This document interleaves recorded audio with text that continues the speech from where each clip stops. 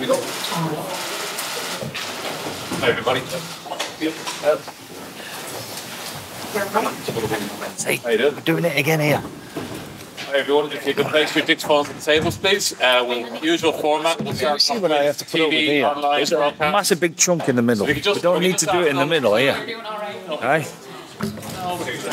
If everyone could just raise our hands if you've got questions. How you doing? All right. So, he's back. How you doing? How you doing? All right. And before we start, congratulations to the Kinsella family on the new arrival. He wasn't going to do anything until I said that. Then. Aye, that wasn't. Thanks, Jim. Okay. Thanks very much, everybody, for coming. And just to confirm, we'll have vision access. It'll be probably around 10:30, 11 in the morning, and captain's press conference about an hour later. So, Paul, I'll invite you to start, please. Andy, just get your thoughts on the selection. Do you see this as a return to your first team, or is it just first? Not really. No. Obviously, we had a few injuries last time, and there's a few injuries this time round as well. Those guys who were not fit to play against Italy have used their time well and fit and raring to go. So that freshens things up a little bit. And having said that, I think it's a good side, you know. So it's one that we've excited to see take the field on Saturday. Some of the new faces, they're not new, but Crawley coming in at full back and Ollie Yeager on the bench. Can you tell us about those players, what you see in them, and why you've chosen them? Well, it's. I think first and foremost, it's always a pleasure to give somebody their debut, but I think this is a special one because it's a special story in Ollie. In fact, I've had a couple of conversations with him over the years. When we was over in New Zealand, I met him about his plans, etc., and where that sat. But he was content enough because he was building a really nice life for himself over there and doing unbelievably well for the Crusaders. But he showed his ambition to come back to Ireland and make a claim for a spot in playing for his country. So we've had him earmarked for a while, but watching him start his career in Ireland at Munster and how that's gone, and then giving him the opportunity to come to Portugal with us, and he's had a few more weeks since then in the squad. We've been nothing but impressed. You know, he's a big man, very low maintenance, a proper man's man. You know, the tash says it all, doesn't it? And he's very knowledgeable, well coached, and for a big man, he gets around the field and got a good feel. So. He deserves his chance, I thought, coming into camp and then transferring that to his performance against the Scarlets, where he not actually played for quite some time. Actually, was pretty impressive. So we're excited for him to show what he's got on Saturday. And then for Frolls, his first Six Nations start. Exciting for him. You know, he's always been in and around the squad and pushing, and you know the versatility that Frolls has got has always probably earmarked him for a bench spot, etc. But he's always been waiting for this chance. Hugo doesn't get injured too much, does he? So I look at his skill set is fantastic. And I'm sure that it's a big week for him, you know, so there'll be a test of his temperament, but he's playing in a good side. I'm sure that he'll take his chance.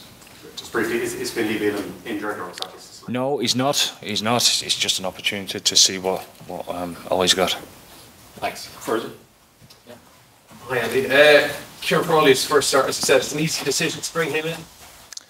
Well, it is because he's trained there for us a lot, and we started the campaign with him over there in Portugal as training as a 15. So it's very natural for him to fill that position, and he deserves his chance in that position. Have you any more news on Hugo's injury? Do you expect him to be out long? Or? No, we don't. He's making great progress. He's using his time wisely. As I said, he doesn't really get injured too much. Although he's the longevity that he's had and how he plays the game, etc., has given this last couple of weeks to be able to clean a few things up, and he's worked unbelievably hard on that. But as far as his knee injury is concerned, he's making great progress. We expect him to be back for the England game. And just looking at your bench as well, do you feel you've got plenty of options there with that kind of split, especially if it's full back? We do, yes. We train in that manner the whole time. People are always swapping and changing because it's important that other people know each other's roles and what we expect of each other in that regard. So I expect that to be just fine. Sorry, we've got a few people to go around. I'll come back if I can. Thanks, Stephen. Andy, your under-20 coach has been appointed on an interim basis at Ulster Rugby. Could you give us just your assessment of what impact you think Richie Murphy could make there? I think it's a great appointment. I think he'll do a fantastic job. His rugby knowledge is second to none. He's a very experienced guy that's been an assistant for quite some time. And I know that he worked with us for a short period before he went to the under-20s. But that was his next step to take that type of mantle on and do it his way. He's certainly done a fantastic job. I mean, coaching the under-20s is coaching in its purest form. It's bloody difficult, like, you know, because the swapping and changing the whole time each year. It shows exactly the quality that he's got and his knowledge of the whole game. I think the players up at Ulster there will love him, and his attitude is a great fill. But first and foremost, I think they'll respect his knowledge first and foremost, definitely. The number of Ulster players you've been able to select in your squad recently is probably a reflection of how the team has been playing. But from an Ireland point of view, how important do you think it is that Ulster can return to the powerful province that it once was? It's not a reflection on how Ulster are playing. This is the individuals that play within any given team. And as you know, that what I've always said, I never ever look at selection on who's playing where, just on form and whether they deserve it or not. And you know, to counteract that, what everyone else is doing at the same time. So look, it's obvious that we want all the provinces playing at the top of the game. If that happens, it's a special place to be, but it doesn't tend to happen that often, does it? You know, so one thing I know for sure is that it's Ulster. They've got a fantastic squad and good people up there, and the lads that we have within our squad are exemplary to the club. You know, as far as their attitudes are concerned, whether they're playing or not. Neil, then Ashton. Andy, was it a pleasing moment to tell Kieran Frawley he's starting this week, because he's served a pretty long apprenticeship in the wider squad over the last few years?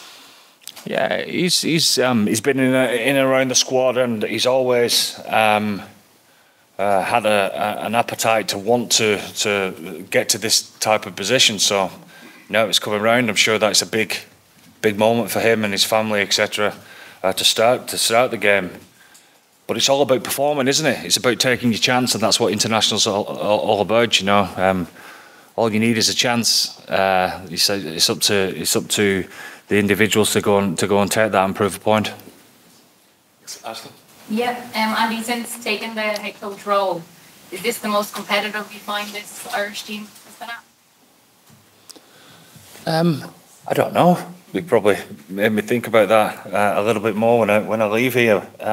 It's always been competitive. It's always been difficult, like, you know, to select a squad, because there's so many good people, and it matters so much to them to want to play for Ireland, you know. So it's always difficult. But all you can do each week is be fair to the player that deserves it, you know. Like I always said, the selection isn't down to me or to the coaches. It's down to the players first and foremost, and hopefully they can perform well enough to take selection into their own hands and take it out of mine. If that doesn't happen, then it becomes 50-50. Sometimes you're on a gut feel, etc., and you've got to do what's right for the team. So that's never been any different. Yeah, you see the likes of Gary Ringrose is out, many English Velo, that's obviously not part of the squad.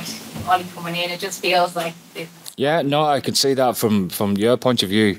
You can see that, but that's exactly what we want. And you know, I say to all the players, the players are not playing. Sometimes it's just nothing down to their form neither. You know, Finlay had a decent game last time up, but all he deserves is chance for what he's shown that he can do for us. You know, so and.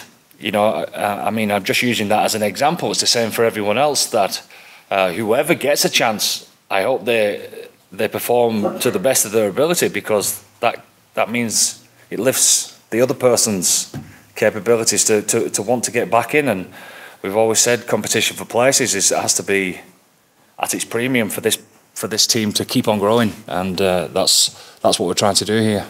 And finally, just what can you expect from Wales, and are you looking forward to getting back to the Aviva? Always love playing at the Aviva. Playing against Wales, well, you know it's always going to be a scrap.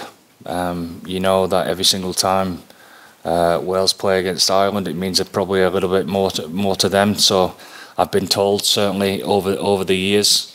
So we're aware of that, and we also know as well that Wales historically have always got better throughout the competition. You know, we're 5 weeks into it now. Come the weekend from when we first started training, we know that they'll be better, and hopefully we've used our time wisely as well.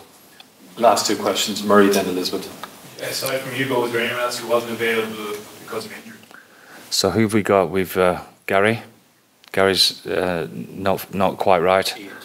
And Ian Henderson has a dislocated toe. Not as bad as that. He's going to be fit sooner rather than later. So hopefully for the England game as well. Gary, he's trained with us all week, and he has done for the last 10 days in the Farrell week as well. Not contact though. He's made good progress, and there's no point in pushing him and pushing him into a contact session and setting him back again, because he's made so much good progress. You know, he's nearly there, but not quite. Kevin Doris has a bit asked about to start. He obviously didn't go training on Tuesday. I suppose how is he feeling, and how close to the wire was the decision made for him to be able to play? He was never in doubt. This happens the whole time in a Test match week, where you have to manage people differently. That's the whole point, isn't it? You know, the only thing that matters is how you get to a point where they're able to be the best version of themselves on the weekend. Sometimes people have knocks or little bits of tightness or whatever that takes a different course within the week. So the plan for Caelan this week was always to train on Monday, which he did. Not back that up with 2 days on the bounce on Tuesday and train fully on Wednesday. Wednesday's our big session, and he was full steam ahead as far as that's concerned. Thanks for the online and TV and broadcasting.